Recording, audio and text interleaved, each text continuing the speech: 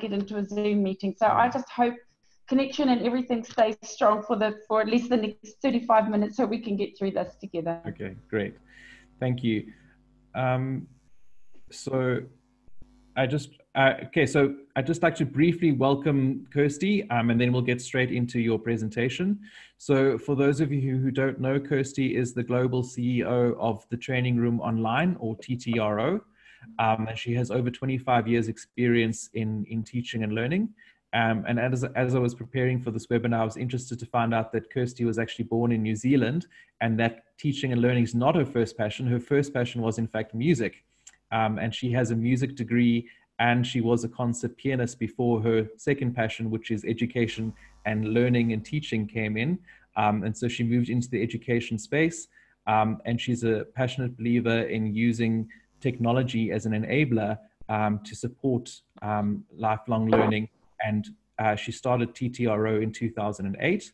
And they're probably one of the most well-known learning and development companies in South Africa, and they work across a number of industries and sectors. So Kirsty, we are very happy to have you with us today as we're talking a little bit about digital learning and what it means, and perhaps also looking in terms of what it means, not where we are just now during this crisis, but also where we are going in the future. So thank you very much for being here with you. As Kirsty presents, there's certain points in which she will stop, but we will hopefully still have a bit of time at the end for questions and discussion. So you're welcome to talk as we're going through, to share your questions or comments in the chat. And if we have time at the end, we'll certainly get to those. Over to you, Kirsty. Thank you. Thank you very, very much, and a warm welcome to everybody who's joined this webinar, and a big thank you to Nariosa for the opportunity to be here with you today. I really do appreciate it. And I'm also just going to put out up front that I will be sharing the slide presentation with you all. So if there's anything, there's a lot of detail in some of the slides, and you're absolutely welcome to be able to have these slides afterwards. So I'm going to kick straight in, and I'm hoping that you can all see the screen okay. So a little bit about us. Greg's done a fantastic introduction, and thank you very much. Yeah, founded in 2008, really, really passionate organization around helping to create transformative learning experiences where technology enables that. So it's not about the technology, it's about the enablement that it brings for us to be able to create learning experiences. And I think that's what we're really passionate about and have been doing. And obviously through this pandemic, you know, we've had a lot of people reaching out to us asking for advice as to how they can help to pivot their organizations, how they can keep continuity in the teaching and learning process, and how can they look to do that, not just for now, but how can they look to do that sustainably as part of their business model going forward.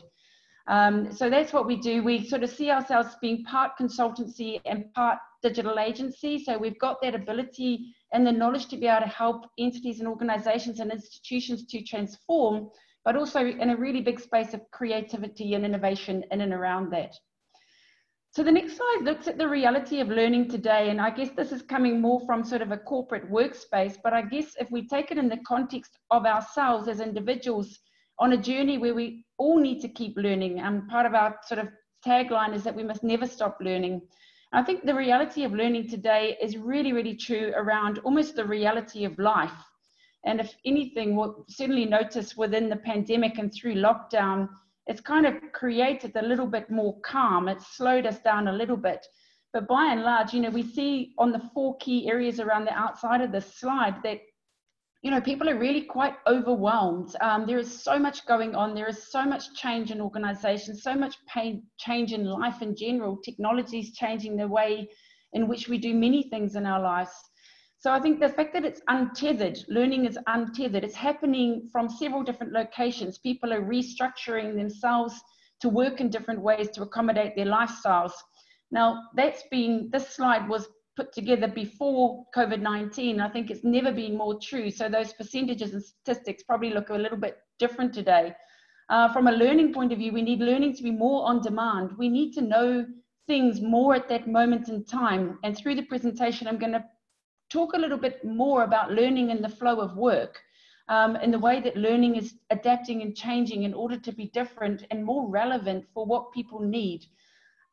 We talk often about, you know, the lifetime of skills and the currency of skills. So skills that we acquire and what we have today really have a much shorter currency in their lifetime or lifespan than what they used to.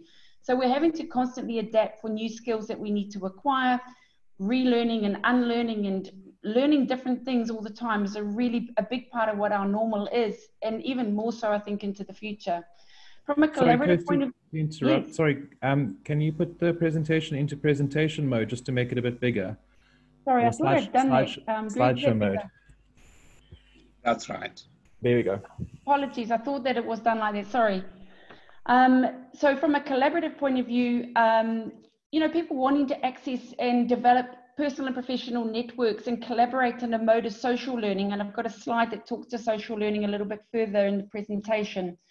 And this notion of being empowered by learning, you know, being able to learn things as and when people need to know it. And I think, you know, Google and to the extent, you know, changed the way in which we do things anyway, and the way we acquire knowledge. You know, we actively go and seek what we need at that moment in time. We have these micro moments of learning and learning that happens, again, in the flow of work. But typically we're seeing that 1% of a typical work week is what employees have available with everything else that's going on in and around their lives to focus on training and development. So it's not a lot of time. So we've got to use that time in order to create the greatest impact. And just a quick quote here that I really like: we must change not only what we learn, but also how we learn. So the ways in which we're going to learn going forward will leverage technology a little bit more. And fortunately, these ways of learning have been there for some time. It's just, how do we find a different approach in the adoption of it? How do we help to solve for any challenges that we might need to solve for? But ultimately, I think through this pandemic, it's going to accelerate what was there in the space of digital and blended learning. And it's going to give us the opportunity to really rethink the way in which we want to learn going forward. And that sort of leads in a little bit to this slide. So shifting the focus for learning design. So the old way, in terms of the Kirkpatrick model, from a learning output, is people needing a course. Whereas when we're looking at it from a flipped Kirkpatrick model, we're saying we need a business outcome. And what is that business outcome? And how does that align us into thinking about our learning design? So are we designing for courses, or are we designing for outcomes and skills of today, tomorrow, and into the future? And it's a really different way of thinking about the output of what we're designing in curriculum, what we're designing in learning, and how we focus our thinking on that. So there's a little bit more that I'll discuss around that now. So what I thought might be helpful, and when we were preparing for this much more successfully than how today's gone earlier in the week, I understand in the audience we've got a number of you in higher education institutions across the continent. So what I felt would be helpful perhaps is just look at some of the trends in the world of education and some insights from industry leaders. So sort of starting out with this first slide, and again, I'm not going to talk through all of the points, and I'm going to share these with you for reference later, but looking at some of the external trends, so based on a benchmark that supports the services recommendation. So this is a Gartner report, and we broke down some of the findings into 5 key areas. So we're looking at the future of learning in the top left. So the shift towards more practical and skills-based training, the impact of Industry 4. So what is the 4th industrial revolution bringing that means that we need to think a little bit differently around the way in which we're not only building curricula, but delivering curricula? How do we bring real world experiences into higher education? And it's this notion of talking about the bridge between academia and industry, or academia and the world of work. How do we think about that from a future of learning point of view? And how do we make it more relevant, what we're doing in our academic world, to what is happening in the world of work? And make sure that we're preparing young people and preparing our learners for real opportunities that exist. Sort of below that, it then talks into the future of work, the gig economy, new employment models. I think, again, you know, one of the outputs of this pandemic is that the gig economy will accelerate in opportunity. More people will work on freelance and contracted basis from wherever they choose to be, you know, not necessarily needing this fixed place of work and fixed hours of work. You know, we can create a lot more flexibility, which the gig economy drives. Lifelong learning, spoke about it a little bit earlier, about this never stop learning, the need to really link the value chain of learning right from early childhood development all the way through to the world of work. And how do we look to use technologies that exist today to really map relevant career paths? And through mapping relevant career paths, we map relevant learning experiences that allow people to know that the skills that they are acquiring, the knowledge that they're gaining is tracking them towards a future path. And how do we keep that cycle going with learning in the flow of work, micro learning, nano learning, micro moments of learning, so that it's a continuous cycle and it becomes part of the way in which we adopt and approach the skilling of our own space and time, but also that of others, and that of others that are coming to us to support them with their own learning journeys. Student experiences, so looking at different digital credentialing technologies, the power of the data to drive the student experience, so that again, it all talks to that personalized relevance in which we create within learning experiences. And this thought about smart campuses, and we were going to talk a little bit about an agile campus or a digital campus, you know, and the correlation between the physical space in which learning has traditionally taken place and where the digital component can come in to support that. And what is that blended model going to look like going forward? And then the different modalities or different learning vehicles that we could have. You know, we've got apprenticeships and internships that are catering for new jobs and new opportunities in the fourth industrial revolution. We've got immersive technologies that we can apply not only within a work environment, but in a learning environment. We can use virtual reality to simulate experiences in the real world.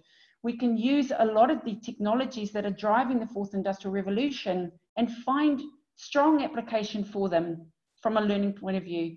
And I think that's what's exciting about, you know, embracing what is happening through the fourth industrial revolution into learning, and really seeing, well, how is it that we can think differently about the way we deliver learning and how we make sure that what we're doing is relevant going forward. The next slide talks a little bit to trends and learning strategies. And there's been a lot shift to these trends over the past couple of years. And we're really seeing that this will be stronger and stronger and more relevant going forward. So certainly from a business strategy point of view, we're seeing a lot more alignment of the learning strategy to the business strategy. It's not something that gets done in isolation. It gets done as an integral part of the business strategy, ensuring that the business has got the skills that it needs to execute on its strategy going forward. And I think that it's where, again, talking to the point of skills changing so rapidly, we've got skills that aren't relevant for as long as they used to. If the business strategy can't predict what it's going to need in terms of skills, how do we develop our talent to be aligned to it? And that is true from schools and the K-12 space and the college and the university space, and even in the world of the corporate and the industry itself. We've got to get better at defining what skills we're going to need soon enough to build our talent pipelines and create economic and employment opportunities for our young people into those. We see a hybrid model for alignment between local and global needs, and definitely where, you know, South Africa is extremely well positioned, the continent is extremely well positioned to really align with global needs and be able to create learning that can be exported. We don't need to think about learning in the confines of our physical place and space in which learning has been delivered.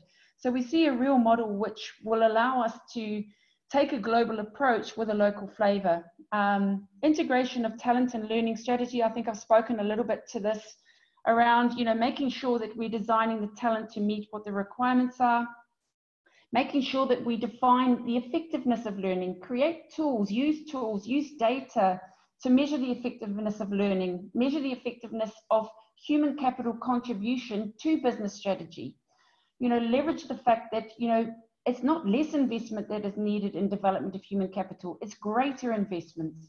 And we need to find ways that measure that effectiveness to validate the potential of continuous learning for employees and for people throughout their lifelong learning journey to be able to remain effective. And then on-demand education, I think this is more and more critical, that the need for learning when it's needed, we have to be able to find ways that we can cater for that. You know, looking at micro master programs, for example, or nano degrees, you know, not needing to be able to achieve qualification or certification over such a long period of time. which doesn't necessarily give the certainty that that will track into the career or the economic opportunity that people are looking for. So I think lots to think about at a strategic level as we go through this.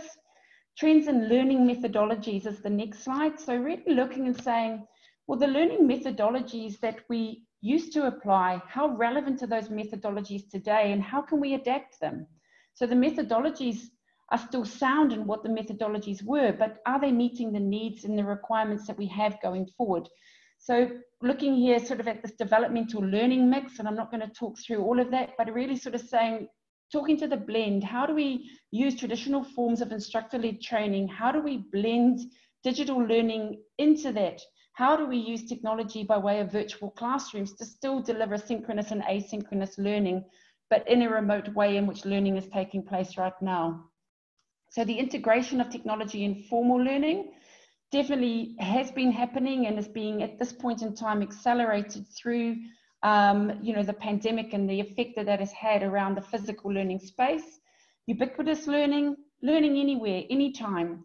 That ability for access, again, how create accessibility to good quality learning experiences at that moment of need. Social learning and knowledge exchange, again, it comes up in the trends all the time, this peer-to-peer learning, the ability for people to learn from one another, experiential learning that can be created beyond formal learning and development departments, beyond formal academia, beyond teachers in the classroom. How do we create engagement for learners to learn from one another and create and use similar social networks to what we use in the context of our social collaboration and communication, like a Facebook scenario? How do we use that, but really embed learning and effective learning outcomes into it?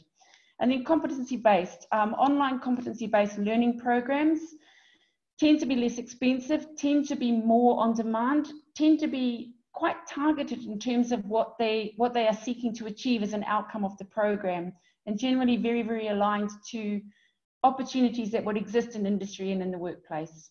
So a little bit about that. And then the trend shifting towards practical and skills-based training. So there's a real shift at the moment that we are seeing and experiencing as a global trend to again, that bridge between the higher education institutions, community colleges, and into the industry itself. And how do we accelerate and support that shift? So you've got some key supporting elements there of two buckets. One, the shift towards a more practical skills-based training approach. Some of the recommendations that we make there around partnering with institutions and career centres, creating a greater degree of collaboration between the two worlds, and really coming to understand the value that each one has, and how in this fast-paced world of change that we're in, we can support one another, identify gaps, and find ways to be able to close that in a really innovative and experiential way. And then the shift towards lifelong learning, the key supporting elements are there on the left, and some of the recommendations, sort of pilot issuing credentials that are much more granular. So how do we acknowledge smaller components of learning that happen perhaps through a broader program, but they give they give a credential that a person can use as a very specific skill in their backpack of skills that they have to help track them on their journey. And building the required learning platforms, incorporating tools, helping along the whole value chain of the student management life cycle as well, from student recruitment, enrollment, faculty design, and really engaging faculty in the process, helping to change their skill set.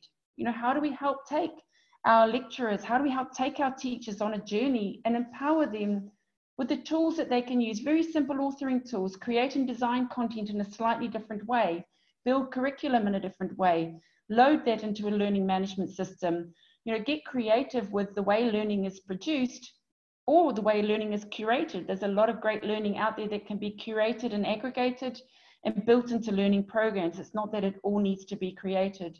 And just the really practical ways that, we can support and help learning and development professionals pivot their own set of skills into this digital future.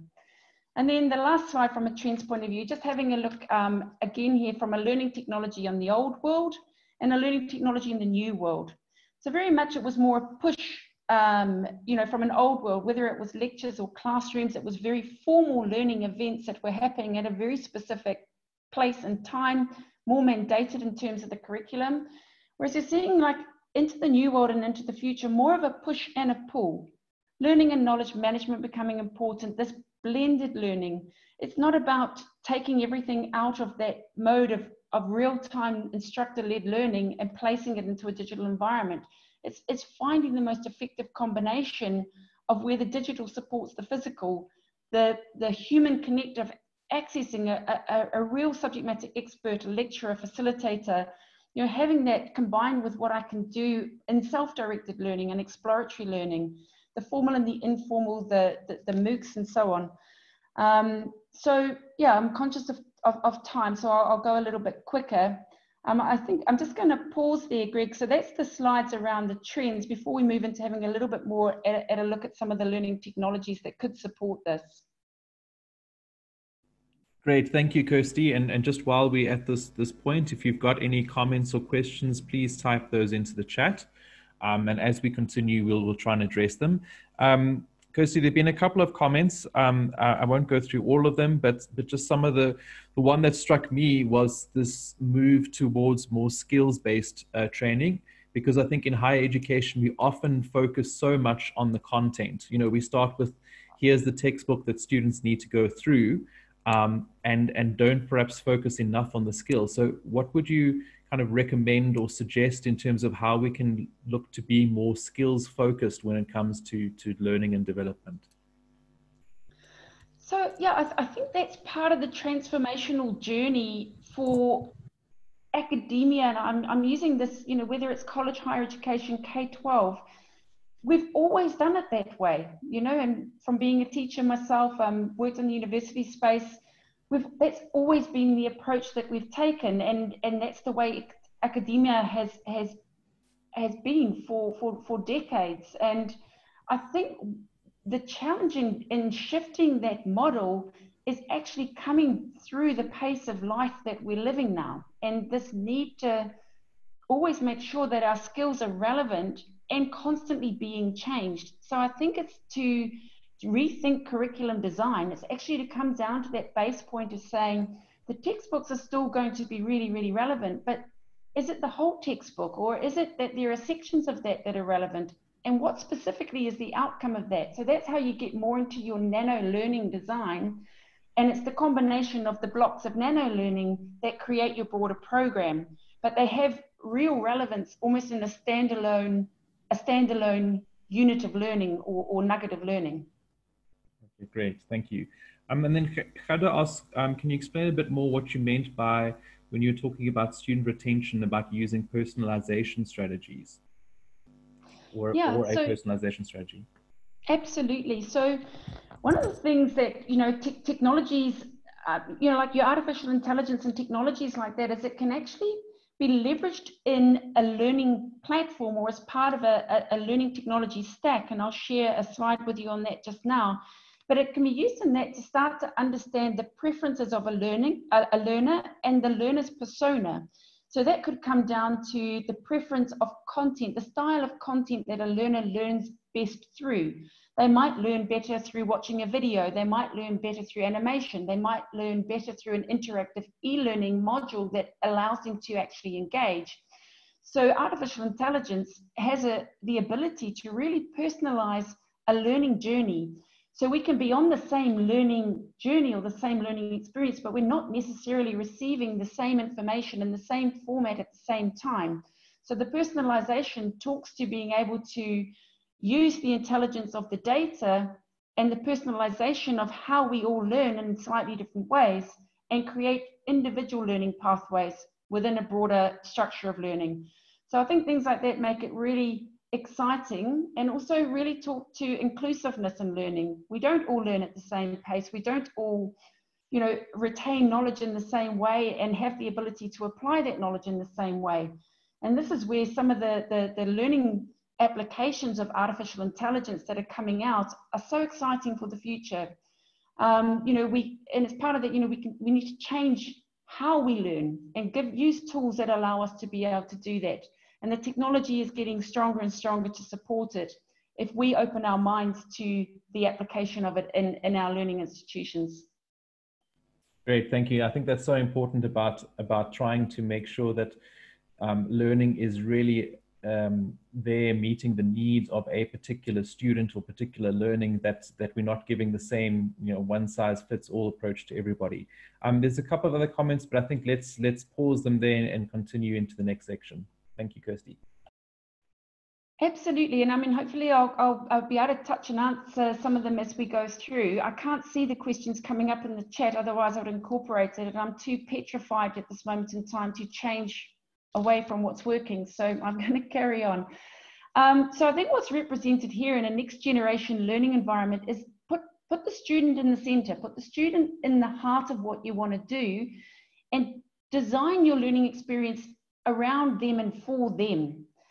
And that comes down to, you know, all the little blue blocks in the center, you know, the choice of your learning management system, the choice of how your learner is going to be accessing that learning. Will it be on their mobile phone?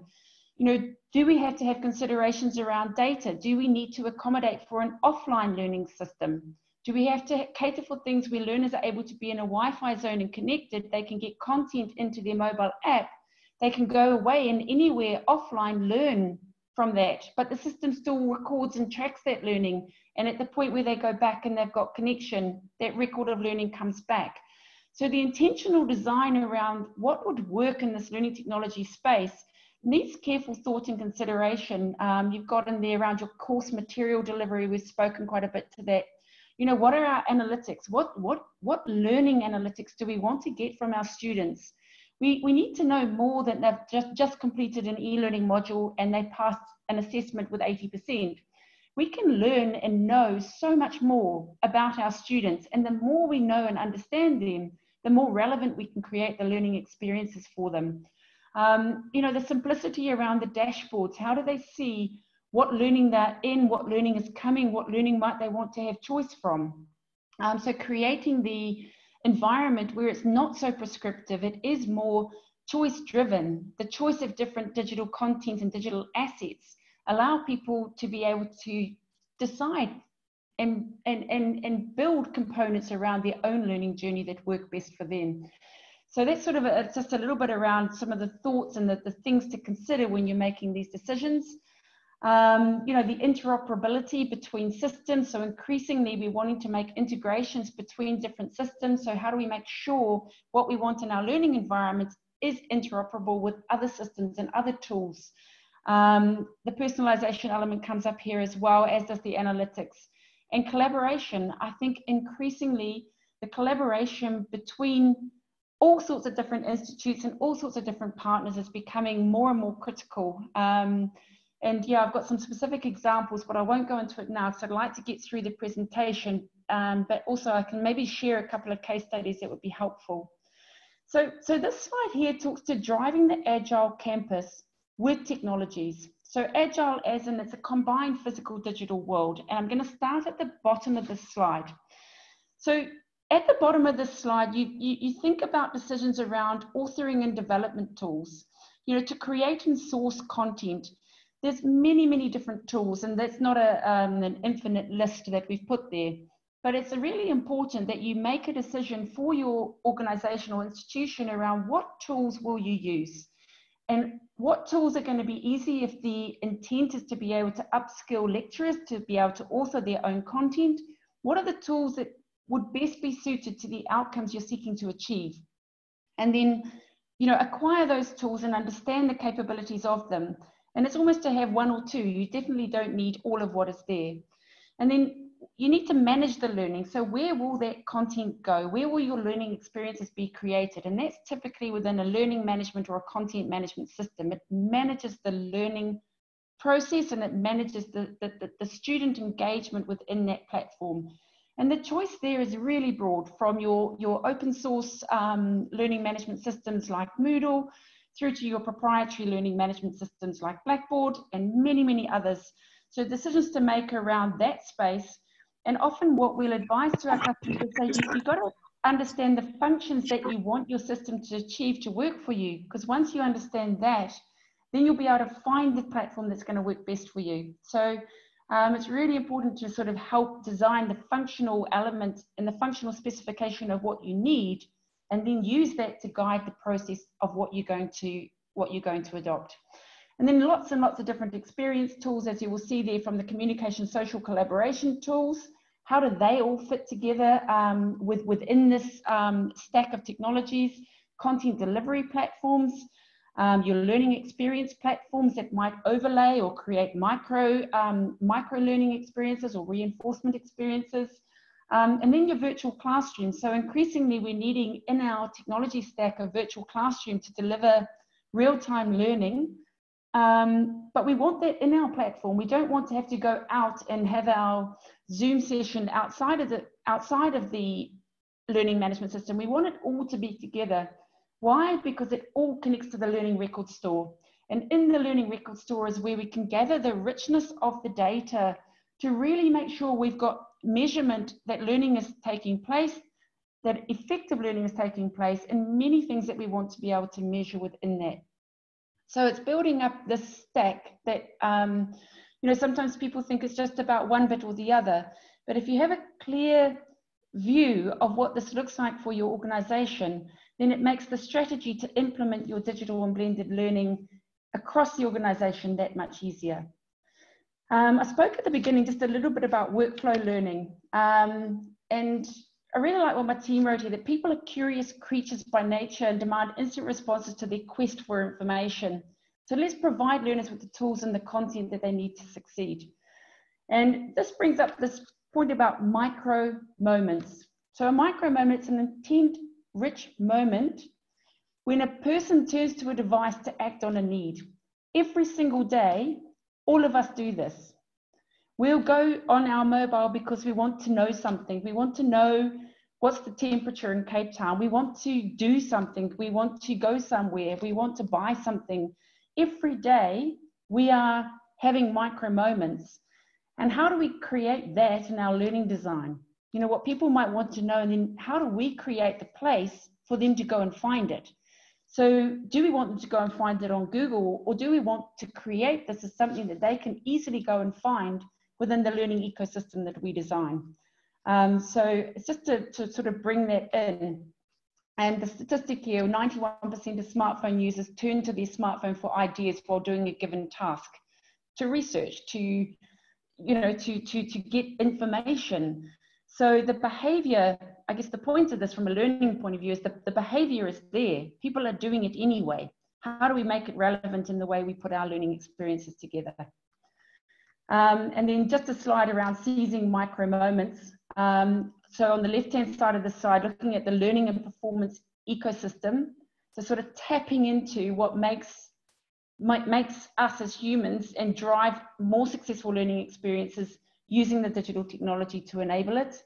The process flow there, how workers learn within the process of doing what they're doing. So study, you know, how do people within your organization, even your learning institutions, what are they doing? How are they accessing information? How do we adopt that way of doing things into what we design for within the organization? Similarly, I think we've spoken quite a bit about the content and the technology, but starting in the circle in the middle was from I want to know. So there's an awareness, there's a notice, there's a commitment. I want to know and I want to learn. So I've got engagement. I want to learn. I want to practice. I want to perform. I want to apply it. I want to refine it. And then I want to grow. So your advocacy, I want to reflect. I want to sustain it. So that's in your micro moment learning journey. And it's a continuous cycle. That's why it's the circle with the arrows. And it's happening all the time. We're all having these moments all the time. And some of them we will take into a continued loop, and others we'll keep going, or we won't. So I'm very conscious of time. And then how does it impact into the business? I will keep going. Greg, you must stop me if you want to. Nudge learning, this is a pretty quick slide, but I think quite cool to touch on. So it's coming from e-commerce. So where you'll get an e-commerce notification. You might be buying something online and it will nudge you to add it to your basket. It'll nudge you to go to your checkout.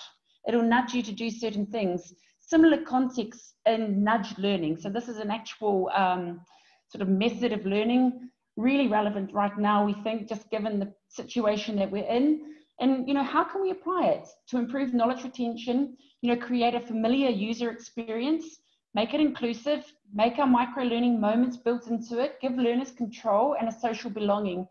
And there's an example here, we've come across a wonderful application through this pandemic called Connect Yard. And, you know, where many learning institutions were, the challenge was getting engagement into the learning management system. Everyone was resorting to WhatsApp groups, everyone's resorting to external tools. So we've got these things and moments of learning happening, but all over the place, very disparate. And what Connect Yard brings is an integration with all of those external tools into your learning management system. So all of your notifications, all of your communications can go from the learning management system out to any of these different channels and be still recorded and tracked back into the learning management system. So yeah, one of many amazing technologies that are out there. I said a little bit more about social learning, but I'm going to just leave the slide here and just ask Greg I'm assuming we are needing to close. So I think there was only two further slides after this about digital content. Okay, thanks, Kirsty. It is 3 o'clock, so if you do need to leave because you have other commitments, then you can. I'd just like to remind everyone that the session is being recorded, and we will also share Kirsty's slides after the session with everyone that registered. Kirsty, it is 3 o'clock, but I think we've probably got about 10, maybe 15 minutes that we can have left. So I think maybe if you can present for 5 more minutes, and then we'll spend the last 10 minutes just on questions. Just I had one quick question. Is you were talking about the Agile Campus, and someone's just asked if you can explain what you mean a little bit more about what that means, an Agile Campus. Yeah, so an Agile Campus from, I guess, a way of delivering learning. So having agility that the learning doesn't have to happen on the campus itself, that the learning can happen in the physical campus, it can happen in your digital campus. You've got the agility to create different ways and different experiences of delivering the learning that you have been delivering. And I think that's been for many academic organizations and training companies over this pandemic, it's been one of the things that they've grappled with the most is, you know, having to be able to move or pivot from being more traditional in the approach of instructor-led training and on a physical campus, and having those physical campuses forced through the lockdown and forced through the pandemic to close, finding ways and creating agility in order to be able to have continuity in the teaching and learning process. So yeah, we kind of coined the Agile Campus in light of what's been happening and how we are able to use this in a positive way and find positive opportunity to introduce the digital space whilst honouring the physical environment as well. So when we do get back to going into a physical environment, will we retain the digital way of delivering? And I can give you an example of that in some of the schools that I'm aware of or know people who've got children in the context of South Africa. They pivoted to online learning and they were delivering the school curriculum online. When they were allowed to send children back into schools, and there was a period where schools were opened again, not all parents felt comfortable with that. And the way that some of these schools have and are still today operating is that they're delivering online learning and physical learning at the same time and keeping continuity of teaching and learning in that way. So again, it's coming back to providing parents and learners, particularly if they're more vulnerable or susceptible to COVID-19, there's a choice. They don't have to physically be there to have a continued learning experience. And a couple of these schools, you know, they've said to me, Kirsty, we think we'll do this. Post-lockdown, we want to continue to offer parents and students an alternative way of learning. And they might want to learn for 2 days of the week at home, and they might want to be on campus and doing, you know, more of their sort of sporting activities and other activities there. So just creating options of choice. And I guess that's thinking to new ways of doing things that, had we not have had the pandemic, I don't think we would have been there in our thought process around that at this stage. I hope that answers the question. So yeah, sorry, Greg. So then we've got a couple of comments coming through, people saying, you know, one of the things that is exhausting is that there are so many technologies and tools, and often as lecturers, those decisions are made about what tools to use or happen, at a higher level in the university, and they're not always consulted. And so you continuously feel, both as lecturers and as students, that we have to continuously learn new tools. So do you have any suggestions in terms of how to manage this process of kind of constantly trying to keep up with technologies? Yeah, so I really think it comes down to very intentional design of what the technologies are that are going to be used. It should definitely be a consultative process with everybody that is going to be part of that ecosystem. So from the students themselves to the lecturers, if you're going to involve parents, whatever parties are going to be part of this, they should be part of the team that are actually designing the functional specifications of what will work. Because it's a strategic decision. The decision is made to use this and to go down a digital route or a blended route for many different reasons. And I think sometimes the choice is made to buy technology. It's almost like, well, whatever comes first or whatever is quickest to get.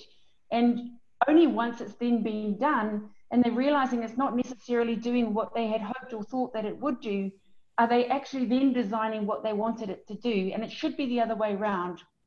The design of what you need should be the first priority of what you do. And even if it takes slightly longer to do, then you've got a measurement of what you can map the technologies against to make sure that it's going to do what you want to do. And also, to be able to do that in quite a neutral space. So I think it's just important to get the functional design of what you need to do, why you're doing it, what you want to achieve from it, and how you're going to measure that in place first. And then go and find the right tools that work for you. Great, thank you, Kirsty. And I think a key point there for all of us is to try and make sure that when our institutions introduce new technologies or tools, is that and it's not always easy, I know, but to try and get involved in those decision-making processes or give input into them, or ask about why certain tools were chosen and how they're used. And most importantly, that there's time given for both academics and students to kind of learn how to start to use those tools and how they're intended to be used. Kirsty, the other question that's come through a few times is that given the kind of economic and socio realities of not just in South Africa, but also in Africa, there's lots of amazing tools and technologies coming out, but how do we make sure that with the wild inequalities that we don't end up leaving a lot of students behind because they don't necessarily have access to some of that infrastructure? Absolutely. So I think that there are I know there are some amazing open source technologies out there. We've always supported open source technologies, open educational resources. There is a lot of great stuff out there that doesn't come with per learner, per annum, sort of software as a service licensing based cost. And it doesn't create equal access to learning. And I think that exploring the open source software is really something that I would encourage people to look at. Moodle as one example from the learning management system, and globally, I mean, Moodle has been around since 1996. I think it was first founded. It's got an incredible community of global developers that are continually contributing to the code. One of the most widely used in the world. And sometimes people have maybe had an experience of being in a Moodle platform, but there is a specific way in which you can configure Moodle and customize it and create a really amazing learning experience with that.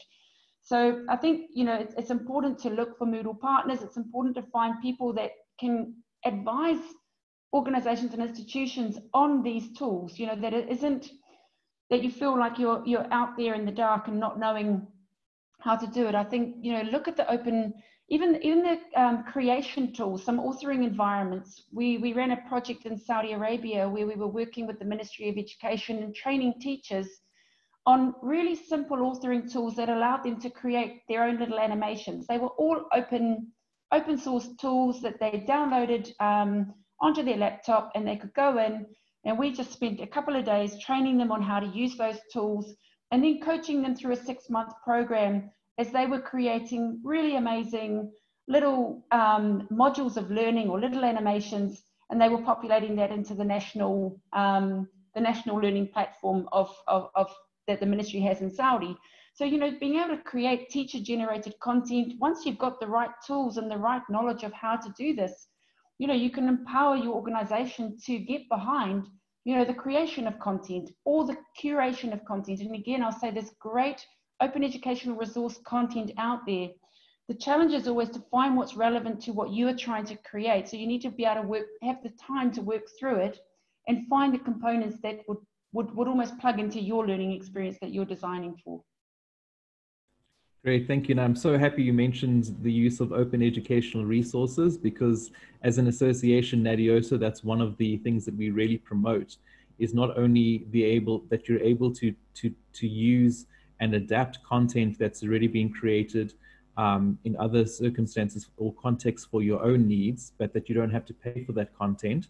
So that does minimize costs in terms of teaching, but also that you as an educator or an academic, you can create your own content that you use, and you can share that with other institutions, with other lecturers, that they can take advantage of doing that. So that's something that we really at NADIOSA do really believe in, and we try and ensure that message gets out there. Kirsty, I'm going to allow just for people just to ask if they've got any final questions. While they're doing that, I'd just like to go back to the title of your presentation is "The Future of Learning is Digital, the Future is Now." And without putting you too much on the spot, what would you say to, for example, a university manager or a lecturer is still not so sure that this digital thing is really the way to go, and kind of sees, you know, the impact of COVID, where we're forced to go and use technologies as something, you know, of almost a phase, and hopes that we'll go back to a kind of more traditional way of teaching and learning? How would you, you know, try and encourage such a person to really try and shift to the belief that the future is now and not something in the future? Yeah, look, I think there's definitely been COVID has given a big push in that direction and accelerated the pathway for many organizations or institutions to get there. And I really do respect and appreciate that it is quite a scary journey to go on.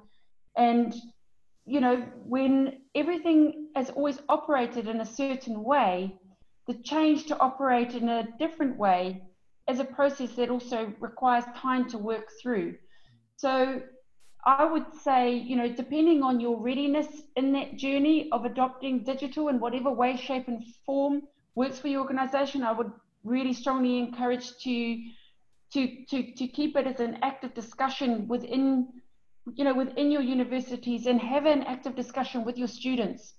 You know, talk to them about how they're using technology in their lives. Talk to them about how, you know, what is the application of technology for them? How important is it? How do they want to learn? And do small pilots and try things in different ways. I think, yeah, don't be scared to do things in small pieces and accept that not everything will work.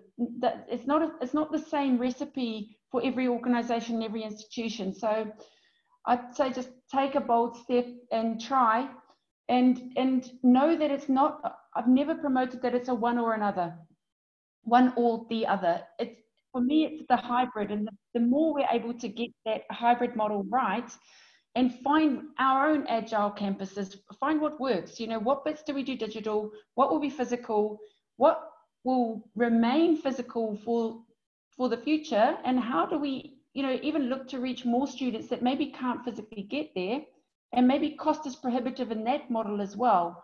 So can we make cheaper cost options for more learners to have access to the amazing learning that is happening in these institutions, by giving them options to join in maybe nano programs, smaller programs.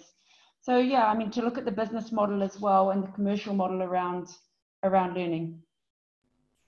Great. I think that's really important that you mentioned that this journey towards using more digital is very much a process, and it is, as you said, to take small steps at a time. And sometimes you take a step and it's not going to work, but you know, it does require you to keep trying different things, and sometimes things will work and sometimes don't work. But I also like your advice to say, do consult with your students, find out what technologies they're using, find out the things that they have access to and that they can use, and try and build some of your strategies around that. Okay, I think we have to pause it there. So there were a couple of questions, Kirsty, just in terms of how people can get in touch with you. So either perhaps you directly, or I don't know if you've got a general way of getting in touch with TTRO. If you can just, if people have follow-up questions, or they'd like advice, or perhaps to engage with your company, how can they do so? Yes, look, I mean, you're absolutely welcome to get in touch with me directly. I think what will be easiest, and I maybe have this in my final slide, I'm very happy to share my contact details. There's a couple of slides on digital adoption and then learning content, but you'll get these when they come through to you. I will put my contact details, my mobile number, my email address on the end of this presentation. And yes, by all means, please reach out. We're ttro.com is our website. And yeah, again, I thank you for the participation. Greg, I thank you for setting it up. Ibrahim, I'm so sorry to put you through that at the beginning of this call. I'm so glad that we've got to the end of it. I feel much calmer than I did when we started. So thank you. Thank you very, very much. Great, thank you so much. Thank you so much, Kirsty. I think you've given us a lot to think about, and I think a couple of people have mentioned they're quite eager to get on the slide so they can revisit and think about some of the concepts that you've been talking about, and just think about it further. So thanks very much to our presenter, Kirsty Chadwick, who's the CEO of TTRO, for sharing with us this afternoon. Thank you to each one of you for joining us in this NADIOSA webinar. As I said earlier, we will share the slides as well as the recording for this webinar with everyone who registered for the webinar. I'd like to just alert you to also that this is the second in our webinar series for 2020. So we have one more webinar scheduled that will take place at the beginning of, on the 2nd of October, and their focus is around collaborative online learning or collaborative e-learning and ways of getting students to engage or collaborate or work together in the online space. And I see there's just one comment here from one of the participants that I thought was really, really good, and I thought perhaps is a nice way to end off today's webinar. And this comes from, sorry, it's hidden, I can't see the name, but he says that digital learning used to be frowned upon, and now it's slowly becoming the new normal. And I think that's a space where all of us are in at the now, where we're trying to make use of digital learning and incorporate it as best we can into our teaching and learning experiences, so that we can help our students succeed. So thank you very much for joining us in our webinar today. We hope that you have a good rest of the day, and we look forward to engaging with you in future NADIOSA webinars and other NADIOSA forums. Thank you very much, and goodbye, everybody. Thank you so much. Goodbye. Thank you. Bye-bye. Thank you. Bye-bye. Bye. Bye. Bye.